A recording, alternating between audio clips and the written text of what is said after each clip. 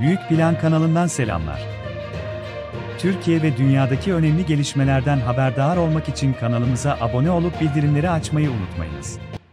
Amerika Birleşik Devletleri Dışişleri Bakanlığı, İsrail ve Hamas çatışmaları sonrası Orta Doğu'da birçok ülkede protestoları patlak vermesi, Amerika Birleşik Devletleri'nin diplomatik misyonlarının hedef alınmasının ardından nadir görülen dünya çapında bir uyarı yayınladı.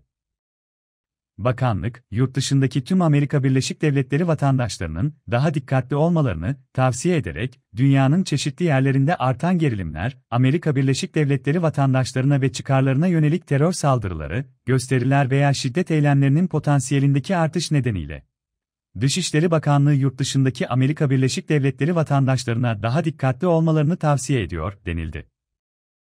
Bakanlık, yurt dışındaki Amerika Birleşik Devletleri vatandaşlarına turistlerin uğrak yerlerinde dikkatli olmalarını, bilgi ve uyarılar almaları ve yurt dışında acil bir durumda yerlerinin bulunmasını kolaylaştırmak için akıllı gezgin kayıt programına kaydolmalarını ve Dışişleri Bakanlığı'nın sosyal medya hesaplarını takip etmelerini istedi.